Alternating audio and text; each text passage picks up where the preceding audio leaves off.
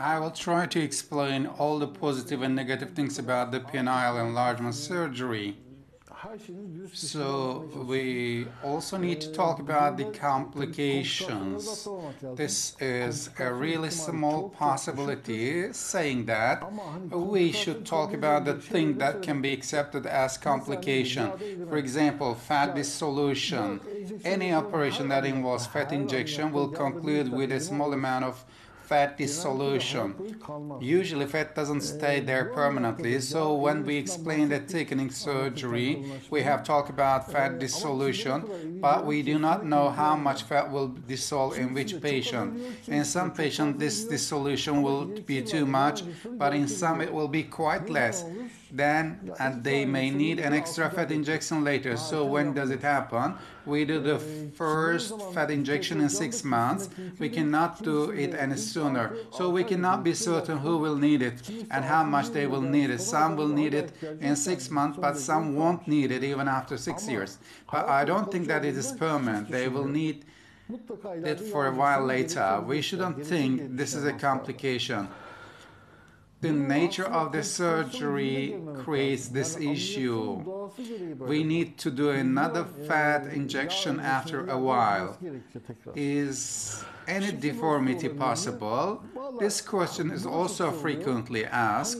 Will the dissolution be homogeneous after the injection, or will it be uneven? It's really difficult to know it beforehand. But I have had some cases that involves uneven dissolution. This usually happens with the blood penises. You pull the penis properly when doing the infection. But if the penis retracts, the adipose tissue looks nutty and disfigured. And we fix it with a second fat injection.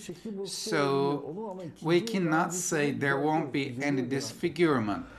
It is not common, but still happens. Nodules, sometimes the fat stays there like a cyst.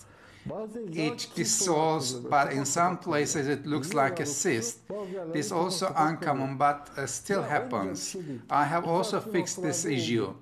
So what we do with these patients, this happens after the solution. These patients will need a second fat injection. They come up to us, and we remove those nutty cysts and we do the injection. It is an easy procedure, and we do it in the second fat injection. There is also a rumor that has been going online. Fat injection moves towards the testicles. This is not true. It doesn't move towards the testicles, but during the injection a small bit of fat can go to the scrotum. It may happen, but the adipose tissue inside the penis will not move towards the testicles. Why not? Because it's not filled. It looks like mashed potato. It is not like olive oil or something like that, so it cannot move towards the testicles. Patients usually open the dressing and send me a photo a week later saying that the glands has swollen too much. He means the circumcision stitch by that. The reason is also not the fat that has been injected. It is just the edema fluid that gathers at the bottom. Penis has a dangling tissue, so when the edema filters downward, it gathers around the glands. This swelling will go away after a couple of months. It will not stay like that. You should not mistake that with the fat. Edema fluid and the adipose tissue are different things. The swelling that happens around the glands starts to get better after a month or so because the edema dissolves. So those are two different things. Besides that, buried penis, it can relapse. We have to say this because it is a difficult thing to deal with. We need to follow an aggressive method and pull the penis out as much as possible. But it can happen again. Peripheral tissues can again retract the penis inside. So we may need to operate once more. You should know we cannot be sure that the buried penis problem will be solved with only one surgery. It probably will get better with the first surgery, but it doesn't.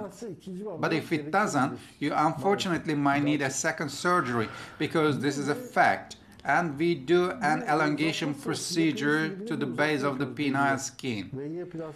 Y plasty or Z plasty. When we do it, we use a triangular tissues.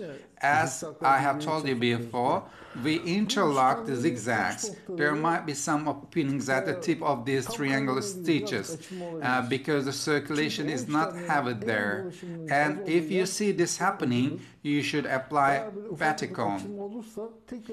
1 or 2 times a day should be enough. You don't need to do anything more. Sometimes patient sends me a photo saying that it has been 15 days, but there is a small bleeding over there. When I look at the photo, I see that there is a small opening at the tip of that triangular stitch. It's okay. You cannot fix it with Vaticone. I tell them not to do anything else. These are the basic complications. As I've told you before, I only saw one case of the infection, and it was because he opened up his dressing on the night of his surgery. He opened up the dressing without even waiting for 24 hours. Only this kind of things can cause an infection, or else it's not possible. So, these are the probable complications. As you can see, none of them are serious, so these surgeries are extremely safe and they do not have any problems. The most important thing is to follow the rules. Stitching of or fat dissolution problems can be fixed easily. When compared to the other surgeries, these surgeries are like a walk in the park. They have no serious problems. Patient satisfaction rates are quite high. So this is the reason that these surgeries got popular over the years. As I've told you before, I'm not advertising anything. I still don't have a website on this topic.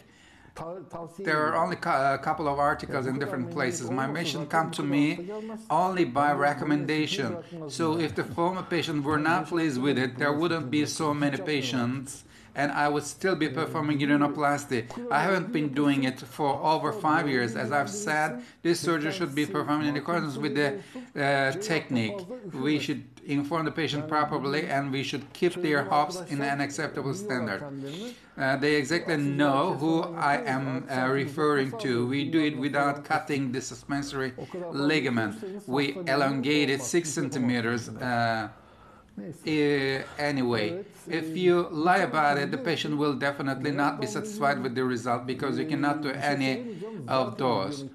I won't say anything exciting about the next video because it is exciting in its nature. I will be talking about the interesting cases. I believe that everybody will be watching it as well. If you've got anything that stays in your mind as a question mark, you can reach out to me. Hope to see you soon.